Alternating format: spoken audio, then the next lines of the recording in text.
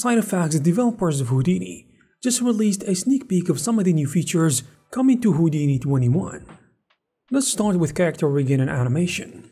Houdini 21 will deliver a major overhaul to character rigging and animation workflows.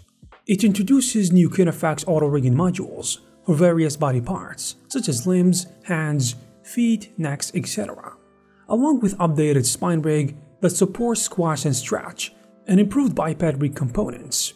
The rigging environment is now powered by Side Effects' new Apex architecture, enabling procedural rig generation and, as you might expect, a user-friendly drag-and-drop rig builder directly in the viewport. In simulation and effects, Houdini 21 introduces ADDONS, a GPU-accelerated organic tissue solver that brings near-fem quality to muscle, skin, and fat simulations. It enables realistic muscle and fat collisions and real-time character deformations, greatly improving character effects, for those who need creature work. Beyond characters, the update expands Houdini Core VFX toolkit.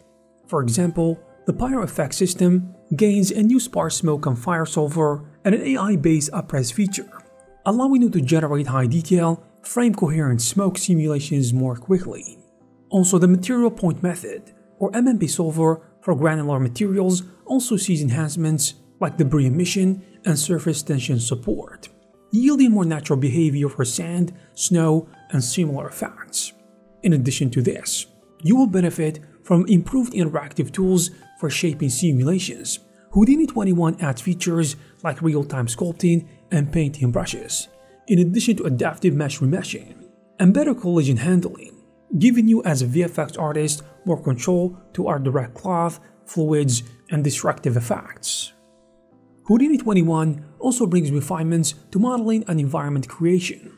As a 3D modeler, you will benefit from improved topology and UV workflows, simply because the software can now handle complex geometry edits, and it can do that more robustly and offers better medium-based UV layout management and intuitive selection and painting tools for sculpting and geometry. In addition to this, environment building is made easier with the new Dryad Biome Toolkit for procedural terrain and foliage generation, which is now fully integrated with Houdini's USD-based Solaris system, and even directly compatible with game engines such as Unreal. These tools allow artists to create landscapes and ecosystems with higher detail and to seamlessly transfer them between Houdini and external platforms. In addition, Houdini 21 introduces neural point surfacing, an AI-driven technique that can convert particle and fluid simulations into high-detail surfaces.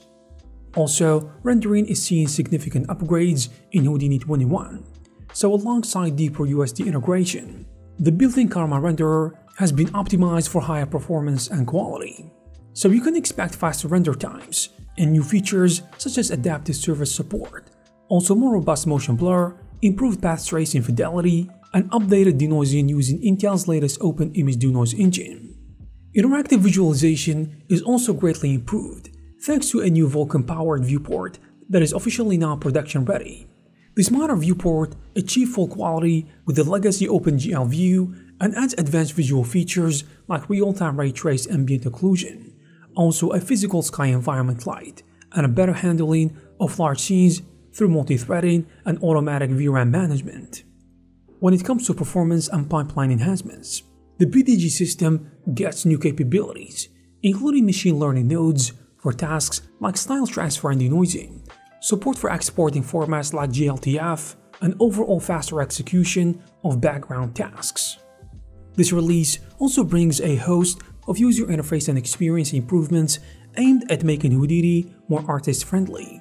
So the UI has been cleaned up with more intuitive parameter controls and streamlined workflows. We can mention, for example, multi-parameter dialogues, which have been simplified, and it is now easier to bind custom hotkeys to tools or actions. Houdini 21 also introduces quality of life features like recipe subnets and the new ability to toggle simulations on and off, and you can do that live in the viewport, so you as an artist can quickly preview scenes without heavy playback slowdowns. And there you have it, guys. If you like this video, please give it a thumbs up and subscribe to the channel to receive more news like this. Thank you very much for watching, and I will see you in the next one.